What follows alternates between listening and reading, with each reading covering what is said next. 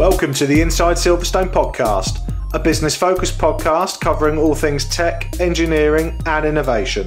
Hosted by me, Chris Broome, a huge tech, motorsport and gaming fan, and also the owner of Longhurst, a firm of lifestyle financial planners and independent financial advisors located in Silverstone, Northamptonshire. This is a series of unscripted and unpolished conversations with leading business owners, thought leaders and high-tech talent where we discuss their experiences within the Silverstone business and motorsport region. We will also be asking them to share their knowledge, insight and their thoughts on the future just for you. If you're looking to learn more about the Silverstone high growth region and commercially connect with like-minded peers, you've definitely come to the right place. Welcome to Inside Silverstone.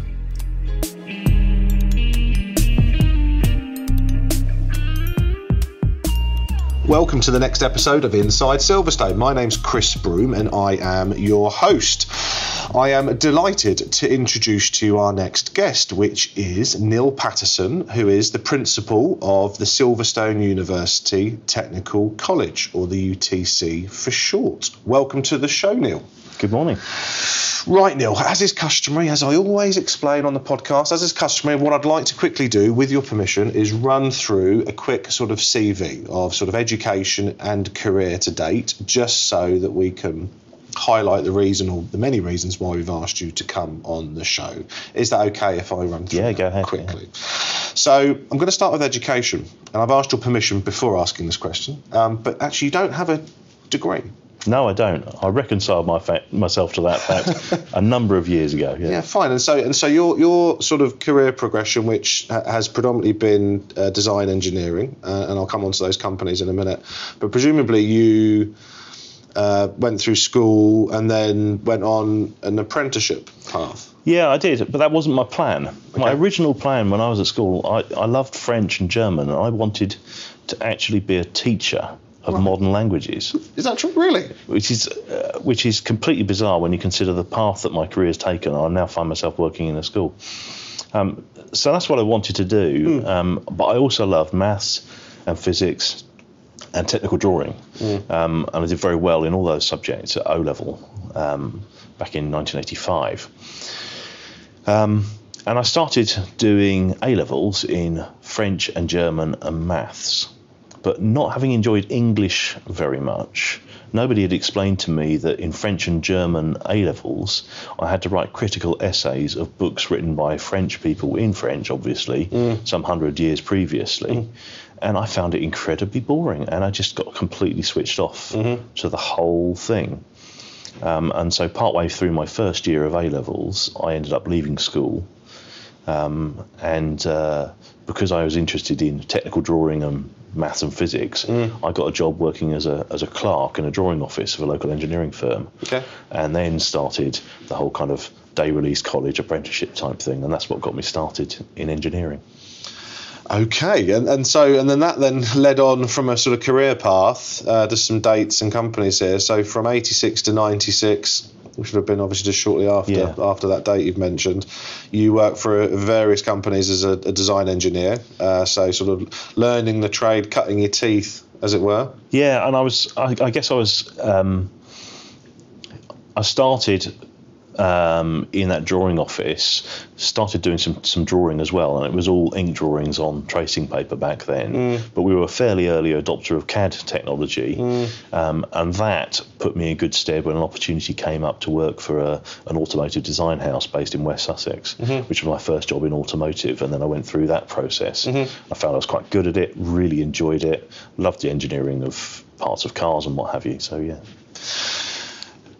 Good. And then from 96 to 99 became principal design engineer. So, you did a decade of learning your trade, and then you joined Daewoo as principal design engineer, where you worked for 3 years. Yes, indeed. So they had a pretty substantial office down on the West Sussex coast in Worthing, and it was a great place. Quite a small company, lots of opportunity to learn lots of different things within the organisation, but they did things really well, actually. They were really quite well advanced.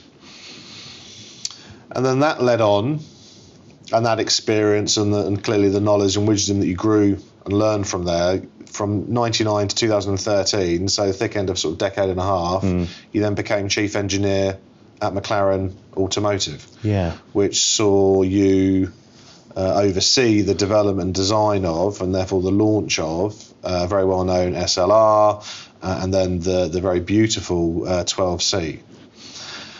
What was that like? So that career progression, and then ending up at McLaren, where you worked for it's a decade and a half, working on some just beautiful bits of kit. What was that like?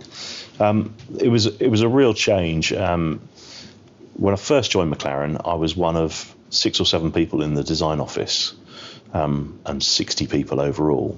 They'd just got this contract to do the SLR for Mercedes, which at the time was ended up being the biggest volume carbon fibre production car that had existed. That's now been exceeded by the McLarens of today.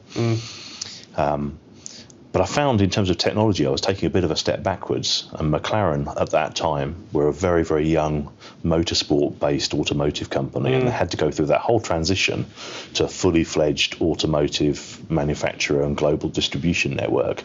So to be with them during that entire journey was absolutely fascinating.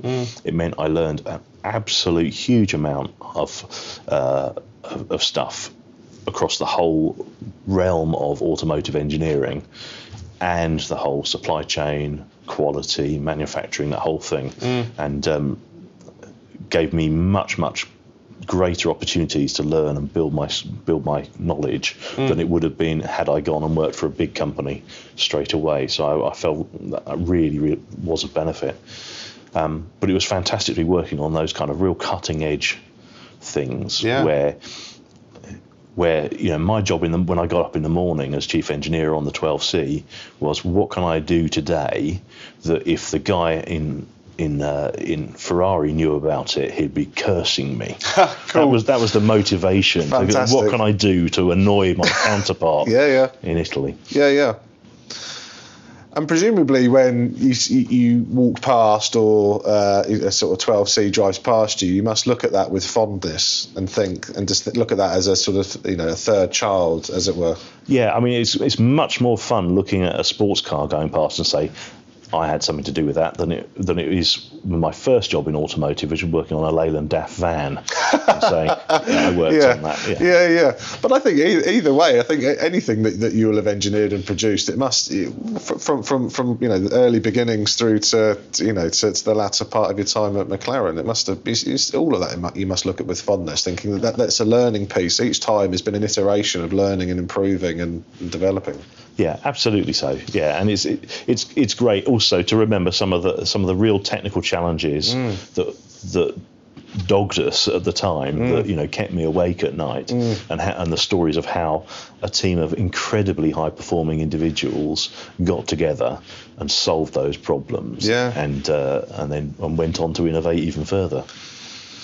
Yeah, it's fantastic. I'm just remembering, actually, I've got a client who's got a bright orange 12C, and he showed it to me last year, and he's very, very happy. So I'll make sure he listens to this podcast, because, as I said, he's very, very happy. He's been part of the McLaren club, and very happy customer.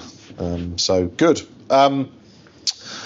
So basically, an entire career, or near entire career, really, working as an engineer, chief engineer, becoming a master in your trade, clearly. And then in 2013, you had a sort of a career transition and a vocational transition, and you moved from being a sort of chief engineer and ended up becoming ultimately a university stroke school principal. Where I then said earlier, before the interview started, that you became sort of an academic engineer, where you were then putting in place systems and processes and the groundwork to coach and lead the next generation.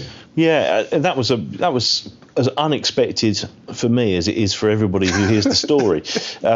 I was at work and I had a phone call from a recruitment agent, and recruitment agents would phone up every now and again with opportunities. And the guy on the end of the phone said, would you be interested in a job to set up and run a technical college based at the Silverstone circuit? And I just assumed that they had the wrong person. So while I had the phone in the crick of my neck, I was on LinkedIn looking for people called Neil Patterson who had any kind of educational experience whatsoever. I couldn't find any. So they'd obviously got the right person, but I didn't quite understand why. What they wanted was somebody who could engage with industry to facilitate partnerships between the school and industry, so that the student learning experience is more real and more more real. Yep. They also wanted somebody who could represent the aspirations of the young people who would study at the UTC. Yeah. Now, about 35% of our students go on to apprenticeships, about 50% onto university. And not having been to university and having gone through that apprenticeship route and shown that you don't have to go to university to be successful in any career. Yeah. I think that was a story that they felt was a hook that would be of value. Yeah. And so, having gone through that interview process, which included an interview with the then MD of Silverstone Circuits in this very building where we're having this interview, I found myself getting much more excited about the whole idea as I went through that interview process. So I was delighted when they appointed me.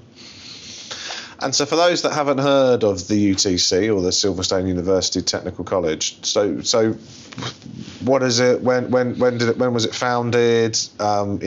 It's a really stupid question. Where are you based? And what's been the journey from 2013 to 2019, early 2019? Okay, so the first round interview that I had was on the 1st of November 2012, which was the day that they got planning permission to put the building up opposite the National Pit Straight at the circuit here at Silverstone. Okay. So a real commanding view of that straight, and we've got this lovely terrace that overlooks the straight, really great setting. And it was set up by a group of people who recognised that this idea of a university technical college that's been adopted by government to provide high performance technical education to young people to serve the needs of the region's employers. And of course, we're right at the centre of this high performance technology cluster right here. Yeah. We were in the right place to do it, and we should be doing it. So we're a school, we're an academy school, we're funded the same way as any other secondary school is, to deliver education to students from years 10 through to years 13. So that's the GCSE years and the A-level years. And in years 10 and 11, they'll study a whole load of subjects as any other student would, but with a major on engineering, so 2 GCSE equivalents in engineering, and we also have 1 class worth of students who study a business studies and events management specialism. Okay. So that's that 2 strands, but it's about serving the region's employers. We're here for a reason. We're not here just to get a whole load of exam results and make our way up some pointless school performance table. That's not what I'm here about. My job doesn't end when my students put down the pen at the end of their last exam. My job ends when they're sustainably employed in the career they're choosing. And so I continue to support my students well after they've left us. Through support, we managed to get one of our students, she went on to do a mechanical engineering degree at Warwick University. She got a first in her placement year before she goes back to do her master's. We managed to work with our connections to get her a placement at Aston Martin for a year. Bravo. Another student, only yesterday I forwarded on her CV, who she left us a year and a half ago, forwarded on her CV to one of our partner companies. Here's a student, she's looking for a placement year. I've just noticed your advertising, it'd be worth having a look, that kind of thing. And that, once they come and study with me, they become my kids. Sure. And I really want to get the best for them. And it doesn't end when they walk out the door in July of their final year with me. And so, partnership-wise, so you take the students through clearly their educational path, covering off presumably principles of English, maths, all the sciences, etc., etc. But there's clearly a slant towards, as you've said, either sort of high-performance engineering or business and sort of technical events management. And then presumably you've then gone out to form partnerships, because I've seen some of these on the website, so you can sort of help fill these in. But with the likes of Mercedes, Red Bull, Aston Martin, as you've mentioned, Force India. I've also seen the Royal Navy. Yeah, so we do some stuff with the Royal Navy. That they do an engineering challenge every year for UTCs, where you have to. The one that I did last year was where you had to build a remote controlled boat that could then pick something up off the seabed, and they all go down to Portsmouth. We didn't make it to the final last year for one reason or another. Working on it again this year. So the Royal Navy are great supporters of UTCs, and they're actually a great place to start a career in engineering. One of our students ended up on their degree level apprenticeship scheme straight from our sixth form. Their starting salary on that scheme is £31,500 a year. Boom.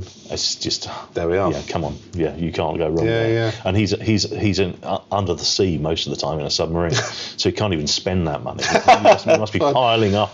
But he's phoning him up saying, "Can you come take some money out, please, because your account's full." But he's doing something he loves, Yeah. and that is in part because of the education he received at the UTC. And so, so you're saying, obviously, from an educational perspective, once they finish, presumably you can help connect, and you are helping connect students with businesses locally for things like apprenticeships. Yes. Any sort of success stories there? Anything that's notable? Yeah, I mean, I'm absolutely delighted to say that from the very first year that we had leavers through till summer last year, we've put people into F1 teams every single year. Okay. We started off with 4 or 5, I think it was, going to Red Bull.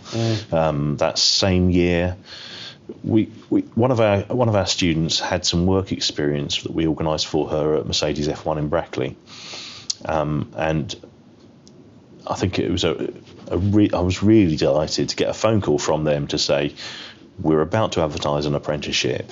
Can you please tell me what she got or what she's planning to get and which qualifications she's doing, because we want to make sure that she has an opportunity to apply for this post." Yeah. And so I gave her the information. The job ad went live. They had hundreds and hundreds of people apply. Must have, yeah. They got it down to 2 people, one of which was our student and one other person. The other person hadn't had any work experience. So to level the playing field, they gave that other person some work experience. Yeah, make it fair. And our student got the job. And she completed her apprenticeship. She's now employed by them, driving around in a brand new Mercedes. She's bought a house. There we are. So great success there. A couple of years ago, we took over half of the apprenticeship slots at Mercedes HPP with our students, and they're a great supporter of us. They do they support an award each year, where the winner gets a cheque for £500, which is not to be sniffed at, Sure. but a golden ticket to their selection centre for their apprenticeship, so they don't even have to go through the application process. They just straight in. Willy Wonka, golden ticket. Yeah, absolutely. And that's fantastic, and they're clearly phenomenal success stories, but clearly a lot of hard work from the students before they can even get to that sort of position. So geographically, we're recording this interview now in Silverstone Park, Innovation Centre. You guys literally just over the road. Are families and the students all local? Do you have families coming in from other counties or even further afield? What's the sort of geographic makeup of the students? As I said, we're here to serve the region's employers, which means that we end up attracting students from the whole region. Yeah. And if you could see a map of where our students have come from, you'd think that we had loads of schools in and around this area, but we don't. The average distance to school for our students is 13 miles. Okay. And you need to go out to almost double that to get to 85-90% of students. Okay. So they're coming in from as far afield generally as Kettering and Corby to the north. Yeah. Buckingham, Aylesbury even to the south. Yeah. And out Bedford Way to the east, and Banbury, that kind of Cotswolds area. But I guess you're niching in such a specialist area that those that are genuinely interested in it are going to make that journey. Well, they make the journey, absolutely, and that has 2 benefits. One, they're people who really know what they want to do, and so they're going to study hard. And 2, because of that, the behaviour within the school is generally much better than it would be elsewhere. Oh, right. And some students come to turn over a new leaf. Yeah, and they recognise they haven't had the best start to secondary education. They come to us, and many of them will tell you that their behaviour in our school is much better with us than it was in previous school, and they really take advantage of that opportunity. But, you know, some people come from even further afield than that. We've had, in our first year, we had one student who came, and he and his mum lodged in B&B during the week so he could attend with us from Devon. Wow. This year we've had a family relocate from Essex, and The whole family. Yeah, moved house. Yeah. Presumably dad's changed jobs. Yeah, all of that stuff. And we've also got a student who's come from Scandinavia this year as well. So overseas, gone international. Yeah, so within the EU, so they're entitled to education at the moment. Yeah, for now. Yeah. So yeah, we're having that appeal on a regional, national, and now international scales, which is it's fantastic. It's incredible pressure. I mean, it brings that pressure. I mean, obviously, I take responsibility for every student in our care, but those little stories just really focus you and make clear that we've got a job to do to support and work on this investment. We're almost like an investment bank where the parents kind of have their little nest egg that they invest with us, and our job is to grow its value over the time that students are with us, such that they can then sell it on at the end of that time to the highest bidder, to the best employers in the region, and onto the best universities or whatever it might be. And what do you think? And what are the UTC's sort of biggest challenges at the moment? I think the biggest challenge facing every school at the moment is funding. Yeah. Okay. The government will lie that they have increased funding. Well, they have increased funding. It's not a lie to say we've increased funding. But what they haven't acknowledged is that the costs that schools are having to put up with, in terms of increased energy cost, increased pension or national insurance contribution, well, not national insurance, but pension contributions, supplies, all those other things which we have to buy. We can't not buy them. Well, you must do as a UTC. So you guys, presumably, what's the funding situation with buying things like raw materials? And if you're sort of a tech and engineering company at the university, then presumably you've got to buy all that stuff as well. Yeah, you hit the nail on the head. You know, we're teaching students how to use lathes, milling machines, machining centres. So we're buying a lot of metal. We're using 3D printers as well. We're consuming more energy than most schools will. But the funding we get per student is the same for a student who's doing a purely engineering sixth form course of equivalent of 3 A levels in size, as somebody who's doing English, history, and Greek at A level at some other school. So you don't get any additional funding from the government to help contribute towards those additional costs? In sixth form, there's a small amount of additional funding for that. Yeah. But in years 10 and 11, which is half of our students, there's no difference whatsoever.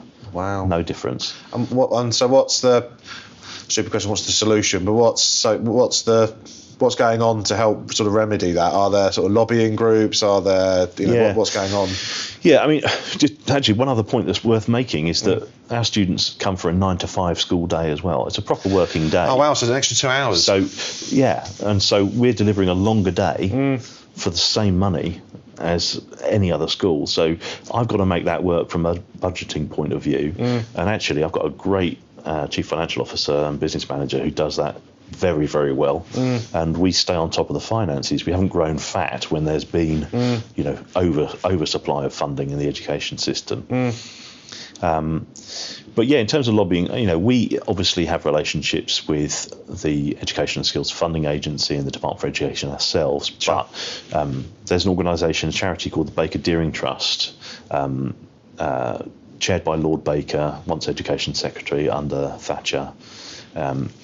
And the whole UTC concept is his concept. And as an organisation, they have close connections in government, and so they do an awful lot of lobbying on behalf of the UTC network.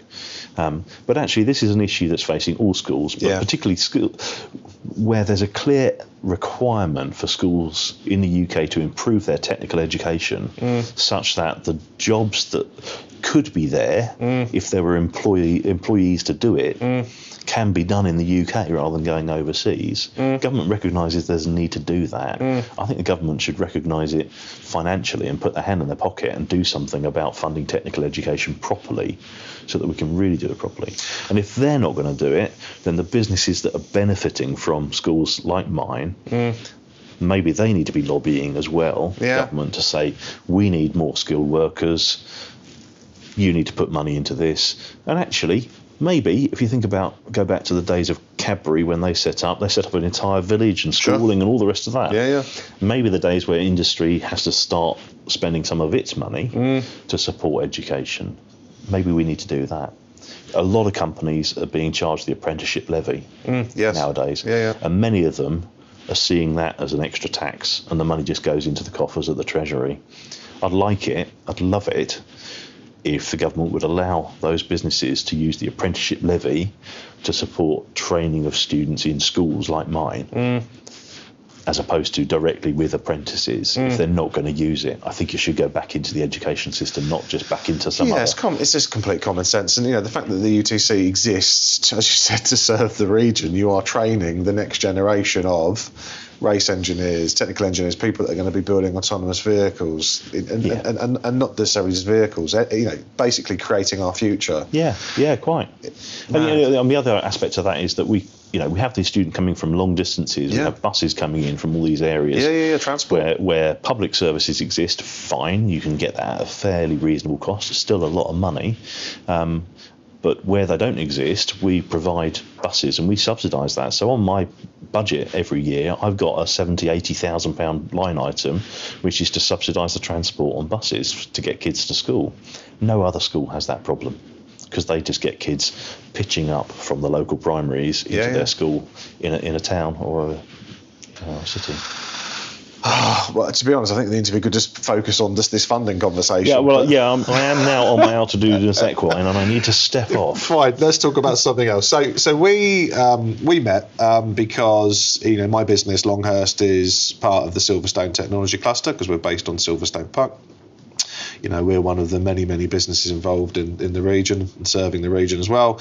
And you guys, as in the UTC, as well as two other local schools, Buckingham and Kingsthorpe, were approached by Gaia Innovation, the team run by Julia Muir, who was episode 14 of season 1 of the podcast, where the focus is about bringing and connecting, or further connecting, local businesses like Longhurst and many others with the students. So how have you? That's quite a new relationship, because it sort of launched last year, and you came in and did a short talk, which was really impressive. Which is again why I've asked you to come on the podcast. But how's it gone to date? Has there been any initial sort of success stories? Any sort of positive feedback? It's been really good. We've had a couple of companies come in. One of them in particular talking about resilience in the workplace.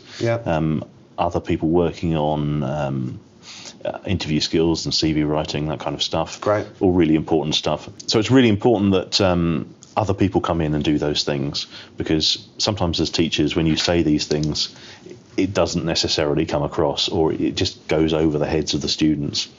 Whereas if somebody comes in from outside the organisation and says it's really important that you do X, Y, Z, all the things we know that we should do, they listen to it a bit more. So that's really helpful. And I know certainly for one student it really inspired them in terms of the resilience. It really inspired them. So it was a nice story there. That's the main thing, isn't it? And I saw on social media some of the students came in and spent a day with some of the businesses on site, so including Force India and others. Yeah, so that was a great opportunity for our students. It was about 50 of them, I think, and they had a day out of the office, and they visited Force India, had a tour around there. They had Delta Motorsport make a presentation to them about what they're involved in. They had Unity EV Cars, new company on site, finding out what they were up to, as well as Hexagon Metrology.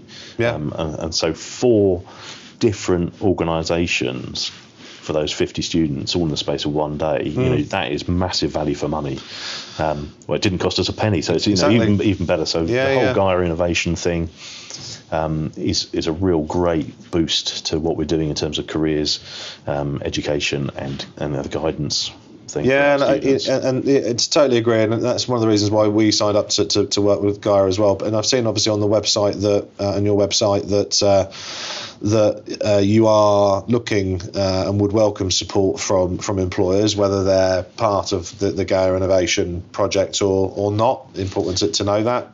Some of the things I've noted down here, you already mentioned CV writing advice, clearly very, very important, as well as interview support and practice. Very good. Certainly if they've spent most of their life behind their phones and on social media, face-to-face interaction with a grown-up that isn't a teacher or a parent or a relative is important.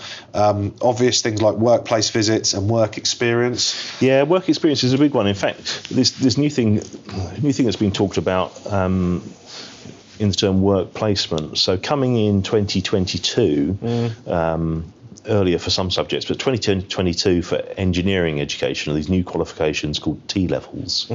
So they're qualifications for sixth form students. One T-level is equivalent to 3 A-levels in size. Okay. And it'll be all the same stuff that we're teaching them at the moment, but with an idea of packaging them up such that they're relevant to particular jobs in the future, so that you are ready to be employed. So as an alternative to an apprenticeship path, if you like. And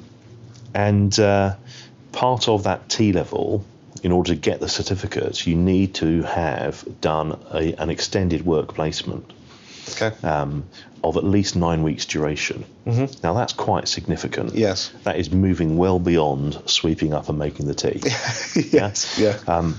And it needs to be relevant to the students. It needs to be a real job and support their aspirations. And there needs to be proper outcomes expected from it. So it's of real value, A, to the student and their future, but B, I very much hope for the employer as well. But delivering a placement of 9 weeks for an employer is quite a challenge. So I'm delighted that Aston Martin have stepped up to the plate and offered 6 work placements of 9 weeks duration to our students this year. That's amazing. So that, you know, kudos to Andy Palmer. He really gets it. He's gone through that apprenticeship route as well. Andy Palmer, who's their CEO, of course. So he signed on the line straight away when I asked him, which is great. But I'm on the lookout for other employers who think they could make use of somebody for a 9 week period, either in one full block or maybe 2 or 3 blocks, or one block and some day release. That kind of thing. So how would that work? So there'll be employers listening to this. So what's their commitment, and is there a financial commitment, and how do they go about doing this? There's no financial commitment. I mean, they could choose to pay the students if they wanted to, but there's no requirement to do that. It's about providing real work experience, knowing what they expect to be able to do at the end of it, which might be part of the learning objectives of the placement, might be to confidently answer the phone to an outside caller when it rings, and represent the company in a positive manner, you know, and building those other skills that make you that employable person, and confidence, and building that confidence, building that resilience. It could be any of those things, but the important thing is it's got to be relevant to the engineering qualification that they're taking. But we're trying to build capacity to deliver that to what will be up to 150 students a year in 2022. And so we're starting now, and we're planning to do 10 or 11 this year, double it next year, double it the year after. But we can only do it if we've got companies who are willing to say, do you know what? I can invest in a young person for 9 weeks. Well, you know, with the STC and Silverstone Park, you've got a fantastic audience here. You know, STC has 100 members in it, member firms in it, and Silverstone Park, by all accounts, has several thousand businesses within an hour's drive, all of which are sort of serving the region. So you've got a great sort of canvas here to go out. Hopefully, with people listening to this podcast, they can potentially consider doing something. And it doesn't necessarily have to be a huge firm like Aston Martin. It could be, a much smaller organisation that potentially niches in a certain area or a design or what have you, and they can just come in and learn and just be part of the sort of corporate family for that 9 weeks. And the great thing is that we can do the matching. That's part of what we do. We try and do everything we can to minimise the pain to the employer to do that. So we, if an employer's out there and they say, I've got somebody and I really want them to do this particular aspect of my job, it might be I want somebody who can just do some work in CAD that turns this file format into that file format, or things like that. We can match it to somebody whose dream is to work with CAD. If somebody says we need somebody who can do some milling operations and for customers on this sort of thing, we can match it to somebody who is confident on the machining centres. And we do that work of matching skills and passions of our students with the needs of the employers to try and make it easy. Essentially, what we're doing is we're also offering to those employers a try before you buy service. Absolutely. Because if somebody attends a 9-week work placement and they've got apprenticeship vacancies coming up, that's if they're any good, then they'll stay with them. It's an absolute no-brainer. And I've sort of heard on the grapevine about an event happening at Stowe with the UTC. So what's that? Yeah, I'm quite excited about this actually. So part of the thing that we like to do with employers is get them to talk to our students, and we've got a partnership going with Stowe School. They are possibly our closest school actually. They're 3 miles as the crow flies, I think. And so what we want to do towards the end, just around either before or just after Easter, we've yet to firm up a date, is we're having an engineering conference. So it's a Dare to Dream inspiring engineering conference. And we've got a number of speakers from industry lined up, and we're going to get some alumni from both Stowe School and our school to come back and talk. So I've got Kevin Gaskell, who's agreed to be the keynote speaker for the event. He was MD of BMW UK, Porsche UK, Lamborghini UK. He's an adventurer. He's been to the South Pole, walked to the South Pole. He walked to the North Pole. He went back to the North Pole because his son hadn't been. As you do. He's climbed Everest this year. I hate him. I already hate him. No, he's a great guy, which makes it even worse. This year he's rowing across the Atlantic unaided with a team of people. Okay. He did invite me to join him. I politely declined. I don't row at all, and I'm not built for rowing. Let's put it that way. Well, by the end of it, you would be. Oh yeah. And if I expired, I'd be good eating. Fine. So he's going to come and do a keynote speak, and the idea of we've got who else we've got? We've got the guy who's head of electronics for Rolls-Royce has said he'd support it. We've got anyone from the STC? Yes, we've got. We've got Kieran from KW Special Projects. He said he'd support it. We've got Rob Lewis, who said he'd support it as well from Total Sim. Great. So some local. Simon Dowson as well from Delta Motorsport. He said he'd support it. So all date dependent and all the rest of that, obviously. Sure. But so some good people. We've also got Dawn Bomfield, who was previously president of the Women's Engineering Society, and is really big on inclusion in engineering. For the Royal Academy of Engineering. She's going to come down. I think it'd be really nice, possibly, I haven't asked her this yet, by the way, really nice if we could get her and some of our alumni, our female alumni who are now working in engineering from our school or Stowe. Maybe a little panel discussion about that whole thing that perhaps she might chair for me. That'd be valuable to the other ladies in the crowd, the girls in the crowd. So I'm really excited about it. We've got a real great lineup of speakers. I want to make sure that there's diversity there, not just in terms of the kind of gender balance, which of course is a big problem we need to solve in engineering. But also in terms of the industries represented. So I've got a lot of friends in the kind of automotive and motorsport. I don't want it to be purely automotive and motorsport. I want speakers from diverse industries as well within that high performance technology engineering sector that we're so good at in this region. That sounds exciting, and if there's open tickets there I can pay, then I'll definitely come to that. But you know that, so that sounds a great thing. I could even come along and do a podcast, but that's another conversation. But look, that sounds fantastic. Right, we are 38 minutes into the interview, and thank you for sharing all of that invaluable information, not just about sort of career journey, but also about the UTC's journey, challenges for the future, which I guess are always going to be there. So it's just about sort of pivoting and moving around those and doing what you can. Schools project with Gaia Innovation. Let's talk just very briefly, and then we can close off the interview, just a little bit about you, if that's okay. So we've obviously done the educational piece and the career piece, but presumably you live locally? Yeah, I do, yeah. In the region? Yeah, just up the road in Toaster. Okay, fine. So yeah, I'm in Wood Burcott, so so relatively close to each other. And so presumably you've been there for a while? Yeah, I moved directly there when I took this job, so 5.5, 6 years ago, yeah. Fine. And there obviously with young family. What do you think to Northamptonshire as a region, South Northamptonshire? I love it. Do you know what? I used to live in Wokingham and drove to Woking. I used to live in Embrook. Did you? How weird is that? Oh, right. I went to school at Embrook. Who's following who? Weird. There we are. So I probably know some of your old teachers.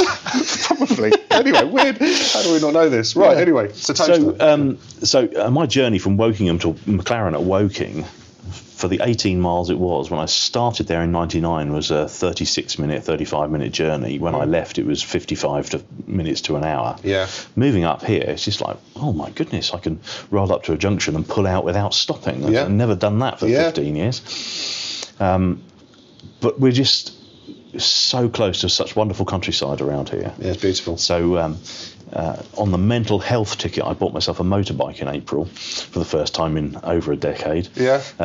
And it is good for my mental health to get out and go for a ride. And just enjoy the scenery. A bit of adrenaline burst if I need it. Yeah. All within the speed limit, of course. What's the bike? I've got a Triumph Street Triple. Okay. 765cc. So really good fun.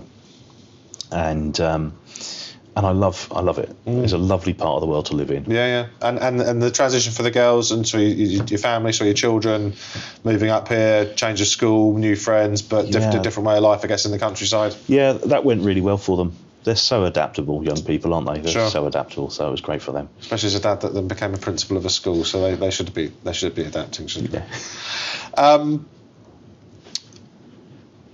It's traditional for me to close off the podcast interview with a couple of sort of closing off questions, one of which I've changed for season 2 of the podcast. The first question is all about embarrassing mistakes, because we all have them, whether it be professionally or personally.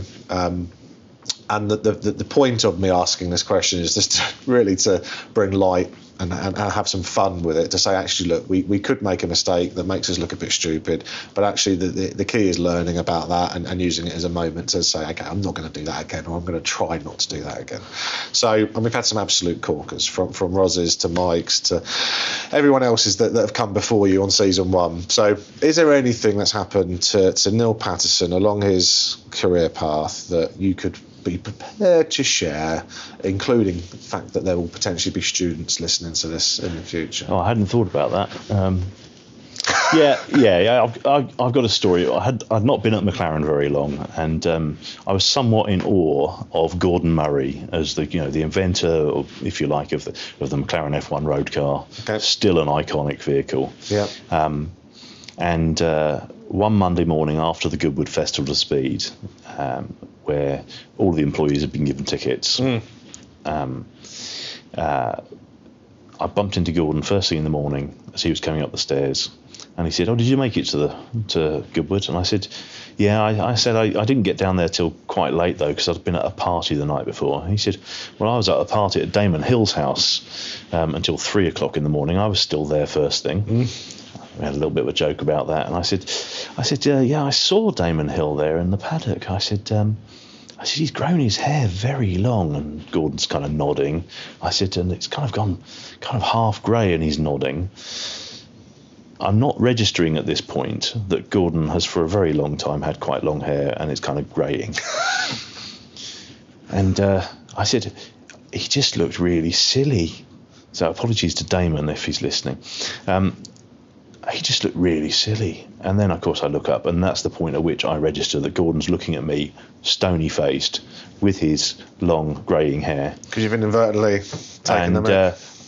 So I'm into full-on reverse mode at this point. I dump it straight in, cogs flying everywhere in the gearbox, and I say, of course, some people can carry it off, but it just didn't work. Gordon just turned around and walked away. Oh, Not a word was said, and I felt quite stupid, yeah. What a good story. Look, these things happen, don't they? Certainly if it was first thing in the morning and, you'd had a couple of beers. Long day. A couple of beers the night before or whatever. Is there anything, before I get on to the last question, anything that I haven't asked that that you'd like to sort of cover off before we close? I don't think so. Because I'm in danger of getting onto my high horse again. No, so we're not going to do that. Let's not do that. But what I definitely want to do is get you back on the show in, say, a year's time, a year and a half's time, after which certainly the Gaia Innovation Project will be sort of fully underway, and we'll hopefully have a lot more sort of positive feedback stories, including hopefully myself and Longhurst coming in and speaking to the students. So I'd love to get you back on the show. Well, we can then talk about funding again to see whether or not anyone at the Treasury is still listening to the podcast and is taking us on board, as we know they are.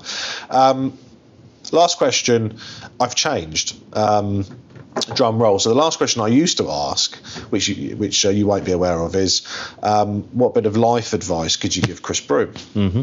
And I've had some absolute peaches through season 1, most of which is summed up by do the job that you love.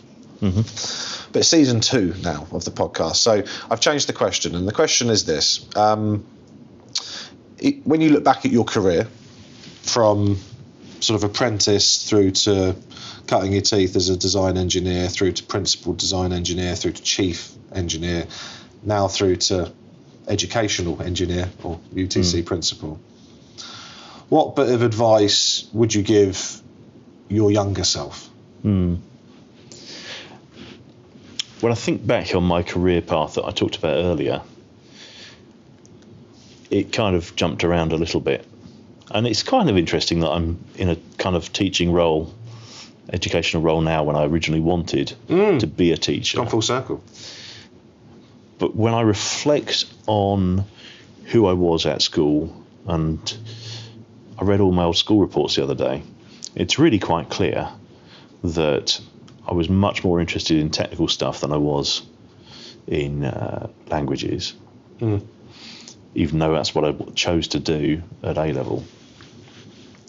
And so I think the advice that I would give my younger self would be, make sure that when you're at school, choosing your GCSEs, or even while you're doing your GCSEs, make sure you get some really good advice about careers, about what qualifications you need to do what kinds of jobs, about the courses that you're thinking about taking, so that you don't start them and find that they really aren't for you. It's not the end of the world if you make a mistake at that time, but it puts a couple of years into the process and maybe delays the time at which you can start earning money.